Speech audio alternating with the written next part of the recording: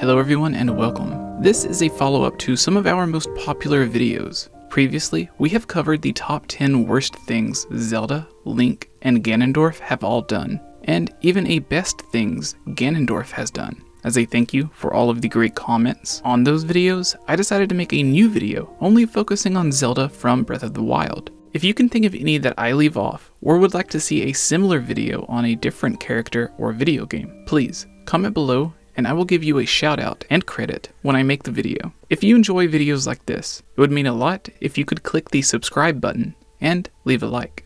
Thank you. 1. Not opening up to Link. For someone who is meant to have the Triforce of Wisdom, a lot of things she does isn't very wise. Throughout the cutscenes of Breath of the Wild, we see Zelda always arguing with Link, and other people for that matter, and being overly rude to him. This seemingly doesn't change until Link saves her from an attack. I think aside from Skyward Sword, this pairing of Link and Zelda are the two that most fans feel the relationship is hinting at something more than friendship being possible. It is also hinted that her feelings for Link is what finally allows her to unlock her powers and seal Ganon, with Mipha's lines to her being a nod to this.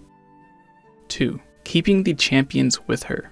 This one was mentioned by a great friend of the channel, Natsu. When Ganon returns, Link, Zelda, and the rest of the champions are on their way back from the Spring of Wisdom. Link is Zelda's personal bodyguard. It makes sense for him to be accompanying her, possibly even a few other guards or Sheikah members as well, if they feel it is needed, as we see them accompany her in other cutscenes. However, with everyone knowing Ganon will be reviving very soon, the champions shouldn't be so far away from their divine beasts, and should likely be training to pilot them as much as possible. Nintendo provided a great and very detailed explanation within creating a champion on exactly what all happens after Ganon returns, which the game doesn't show us.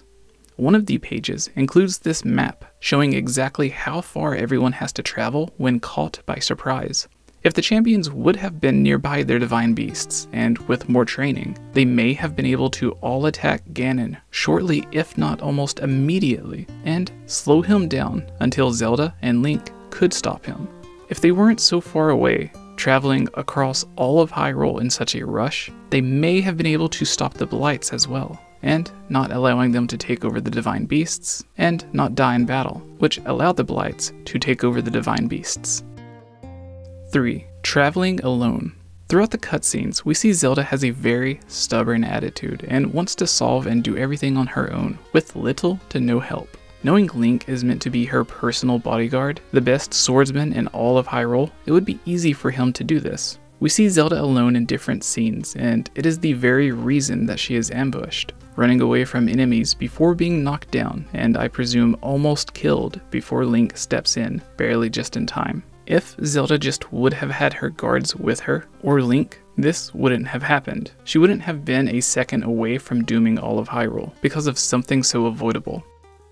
4. Prioritizing the Guardians. Zelda is seen many times believing the best way to win is by using the Guardians and Divine Beasts to protect Hyrule and stop Ganon, instead of relying on her own powers. However, this all ends up backfiring and doing the exact opposite. When Ganon breaks free, he uses his malice to take over all of the Guardians and Divine Beasts, and this ends up being the exact reason Link dies.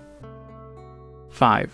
Arguing with her dad. In an important scene, we see King Rhoam arguing with Zelda to not focus so much on trying to understand the ancient tech, instead explaining she needed to use that time to unlock her own power. Instead of listening, Zelda believes she is correct and keeps splitting her time between the Sheikah tech and her own power, when she could have used the extra time to travel to all of these springs in order to unlock her own power sooner, which would have given everyone a way better chance on stopping Ganon. 6. The Master Sword.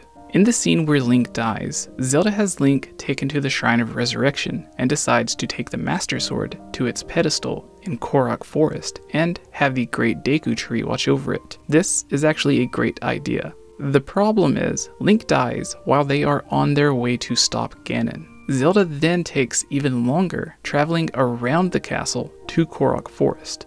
The champions have already rushed to their divine beasts, where they end up losing and passing away. With Zelda being the one to seal Ganon,